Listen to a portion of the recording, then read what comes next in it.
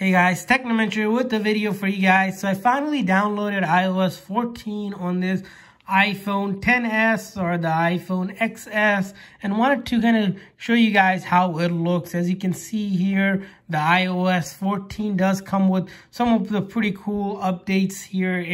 It's supposed to be an update that's kind of maintenance update, but not really. There are some pretty cool features with this phone. First thing you'll notice is that, of course, the wallpaper, they added 3 different new wallpapers that weren't there before, so I was able to change it to one of the newer ones.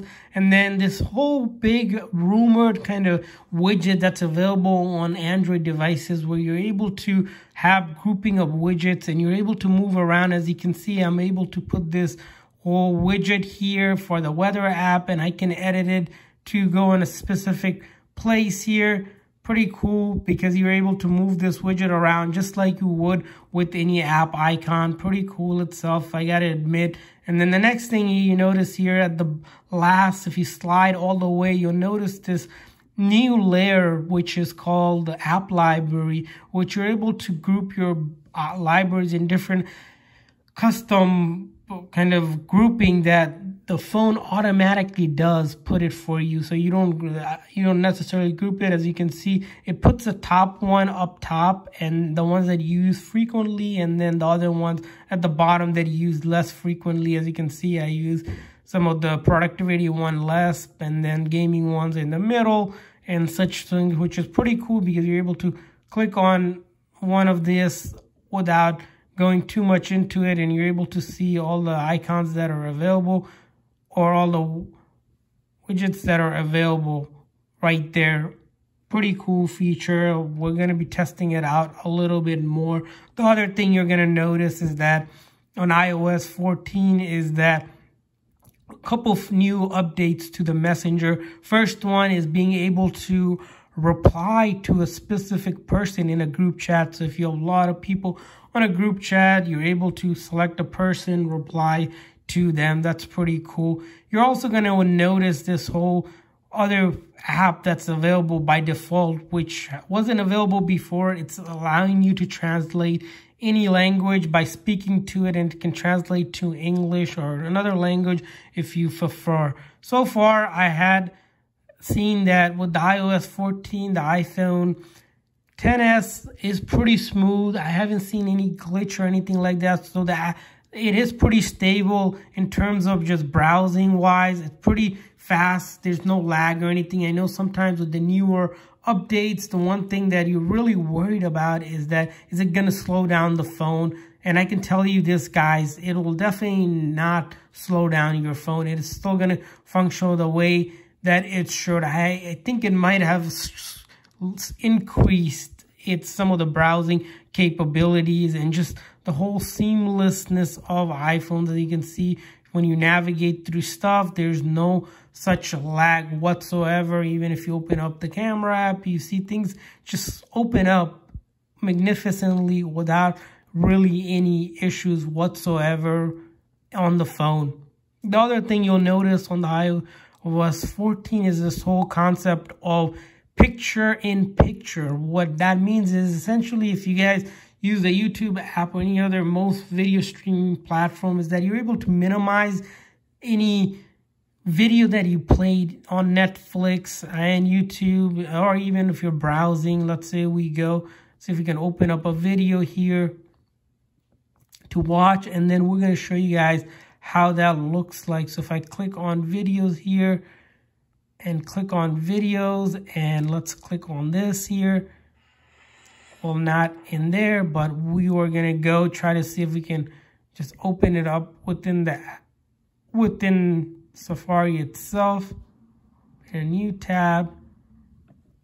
And then as you can see, if we make it bigger, we're able to hit this button. And now let's try this one more time here. Let's try it one more time here. Welcome to your weekly ticket. Well, it looks like Nia DaCosta is set to direct the sequel to Captain Marvel, Captain Marvel 2, set to hit theaters July 8th, 2022. The first Captain Marvel well, was a huge it's kind of having success. trouble, but you're able to do that whole picture-to-picture thing, which is pretty cool. And then for the most of the games, I find there's no issues playing games on iOS 14. Most of the popular games, as you saw, Subway Surfers, are pretty much compatible and updated. PUBG as well here. No issues as well. We're going to be doing a lot more gameplay so you guys can see. If you're on the music side, you're able to stream music, no issues whatsoever. YouTube as well works phenomenal, no issues there as well. Reddit still works fine. So all of the social media apps on iOS 14 are pretty compatible, no issues whatsoever. As you see, everything is pretty much flawless. So if you're looking to update your iOS, to iOS 14, definitely recommend it, and it's going to be compatible with this iPhone 10s if you have it. The other feature that you'll notice is this ability to double tap or triple tap to activate features. Here, I'll show you guys. If I double tap here on the phone, or let's try this again one more time. It's not working for me, but if I go into accessibilities here, make sure it's turned on.